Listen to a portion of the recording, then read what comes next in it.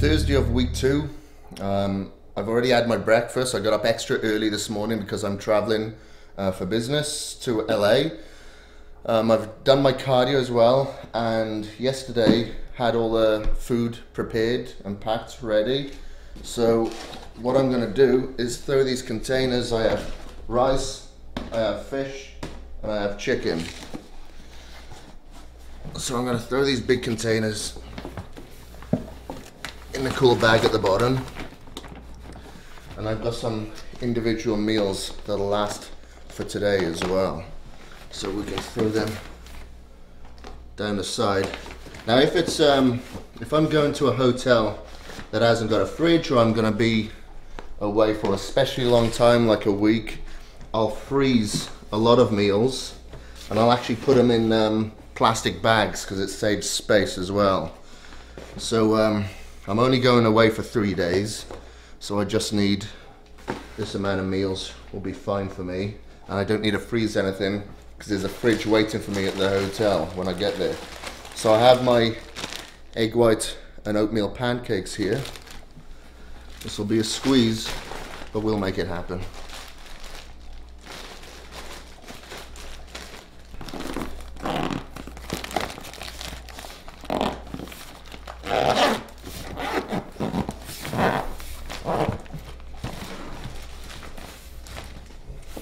It's always easier as well if you get a cool bag that's got wheels on it, just like your luggage.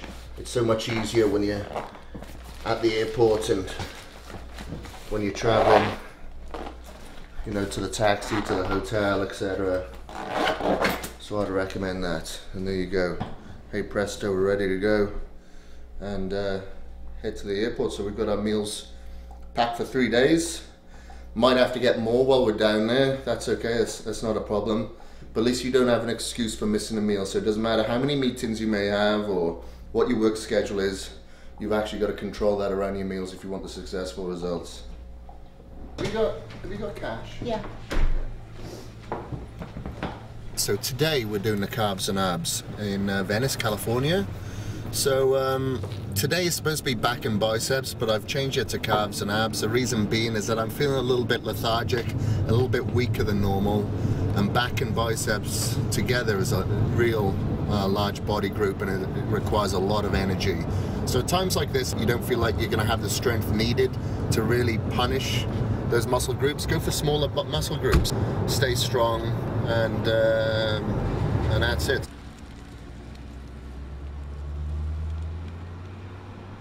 The documentary crew can't come along to my trip in LA, so for this week's workouts I'll be showing you what to do from the bodybuilding.com exercise database.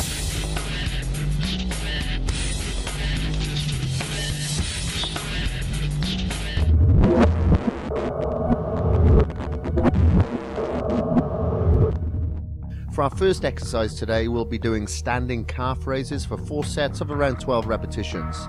Since this is the first exercise for our calves, make sure that you do 1 or 2 light warm-up sets just to start with and get the blood flowing. You should start with your heels relaxed and below the plane of the stand, then raise your heels upward as high as possible while flexing your calves, and repeat this movement until you reach failure at around 12 repetitions.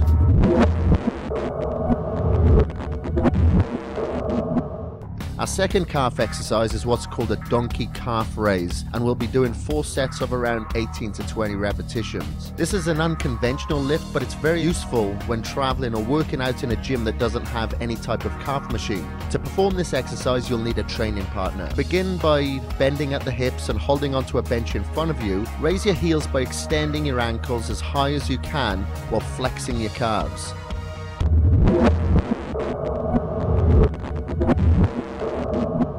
We're going to be doing hanging leg raises for 3 sets of 20 reps. Hang from a pull-up bar with a grip that's around shoulder width apart. Raise your legs until they form a 90-degree angle with your torso and bend your knees as you do so. It's important that you maintain a rigid position and you don't swing back and forth when you're doing this.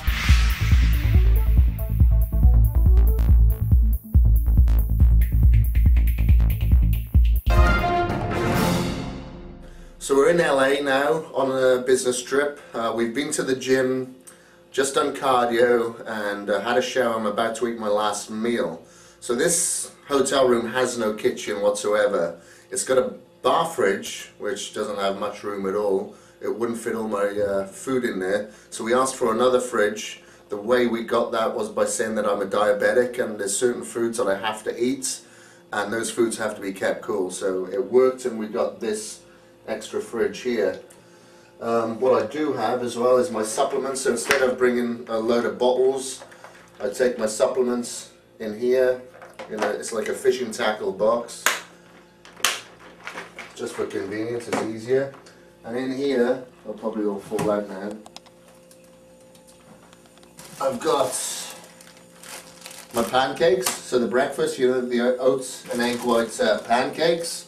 I've got some for tomorrow and the following morning, and got a big tub of rice in there. Let's see if we can pull this back in. There you go. Another thing I haven't mentioned is that we went out and got some scissors as well, so it helps, I can cut up the chicken breast easy with that. And I've got my post-workout shake ready there for tomorrow. And if you come over here to the makeshift bathroom or kitchen, I guess, this is where the other fridge is. So we've emptied all the alcohol and sodas and stuff out of this fridge, and we've got the other two big tubs here, one being the fish and the other one being the chicken breasts. Close this. So I've got a couple of spare tubs here as well, so I can make my food. Have them pre-prepared. I've got my oatmeal here, which will go with my protein powder, so I can use that as a meal replacement as well if needed. And in this shaker bottle, I have my Vitago, so I can put that mixed with my Isolate for my post-workout shakes. And another thing that is really handy when you're out and about is a weighing scale. So I weigh every single one of my meals, and that's no exception when I'm on the road as well, traveling. And I think that's about it. So basically, you just need to be prepared. Doesn't matter where you go, what you've got planned. Like tomorrow I've got a day's worth of meetings up at the Weider offices with Flex and Muscle and Fitness. I'm going to be taking all my meals with me regardless if those guys go out and eat or not. I got to stick to my regime and control my environment. And with all the food and the supplements and the Tupperware and whatever packed, there's no reason why I can't. So that is it.